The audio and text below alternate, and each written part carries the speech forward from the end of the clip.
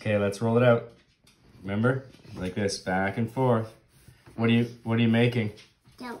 What kind of dough? Is it a pretzel? Yes. Yeah, we're making a pretzel. So what you want to do is you're going to roll this out. Okay, roll it out. Try not to break it. Don't break it. Okay? So once it's rolled out, look. No, we can cut it. No, we're not going to cut this one. You want to leave a little spot in the middle for the mouth of the pretzel. And then you want to make the ends sort of bulbs like that, okay? So you're not tapering this one. Okay, now watch. Hey, look, we're going to pull this towards us. Okay? Across the top. And then you're going to flip this over. No, I made it. And bring the legs down towards you and stretch it out a bit, okay? You want to try that again? I'll do it with you. You can also do it like this. Look, you can also spin it. Oh, you can also spin it around in the air and fold it over. But I think that's a bit advanced for little Juniper. Okay, hold on. Okay, let's do it. Okay, take the middle and pull it towards you. Yeah. Now cross the arms. Okay, flip it over. And now bring this down. So you have a pretzel. Okay? Yeah. So we're gonna dip some pretzels in lye. This is sodium hydroxide or lye. If you're buying this, make sure you get a food grade one. What is kind of funny is if you look here, it says used in soap, cleaner, water treatment, and browning of pretzels.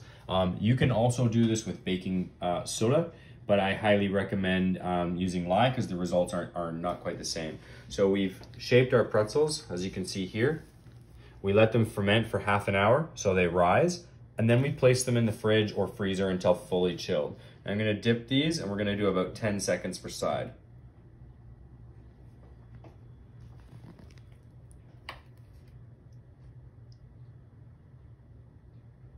If you'll notice, the table underneath is covered with plastic. Now this is because if we drip the lye on the table, it's going to make a little bit of a mark on the table. So I want to be covered. I'm going to wear gloves. If you spill a little bit on you, you can wash your hands really quickly. Don't be too concerned, but do take the precautions. Label prominently. Make sure you dispose of it right away. So you'll see that it's really easy to handle when they're chilled. If you're trying to do this with a proofing or proofed pretzel, it's really, really, really difficult.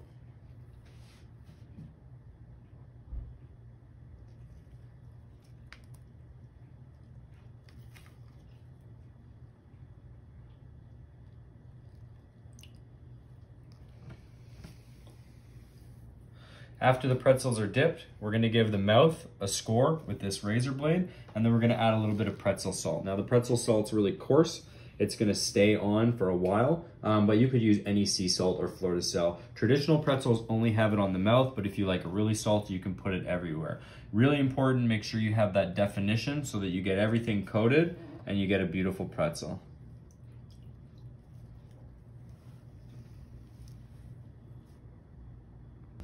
So with the tip of the blade, we're just gonna score the mouth open. I do this on a light angle. And then we're gonna put a bit of salt. Now make sure you take your glove off because you don't wanna dip your hand in the salt.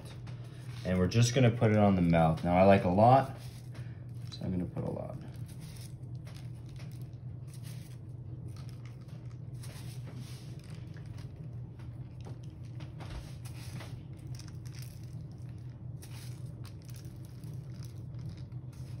So this pretzel, you can see, I've only dipped half, and that's just so I can show you what happens when you dip half a pretzel.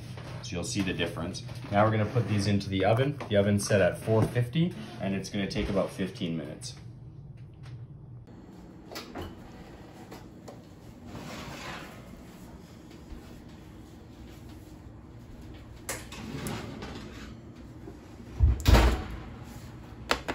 Here you can see what happens if you only dip half the pretzel. And you can see what happens when you dip the whole pretzel.